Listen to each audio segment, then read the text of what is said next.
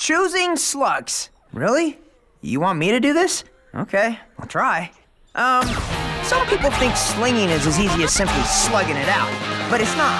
It involves strategy. The best slug slingers will be thinking 3 steps ahead of their opponents, carefully choosing a combination of slugs for any given situation. The novice slinger will fire whatever slug they can grab, a very short-sighted strategy. An experienced slinger uses a more in-depth approach. He's thinking 3 steps ahead of his opponent, and it makes a difference.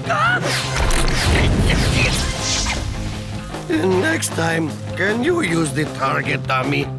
Just imagine how many different combinations of slugs you can make. Some slugs don't get along, but that doesn't mean you can't make them work together for you. So be smart, think strategically, and whoa! Make your opponents cower with fear. I'm coming for you, Pronto!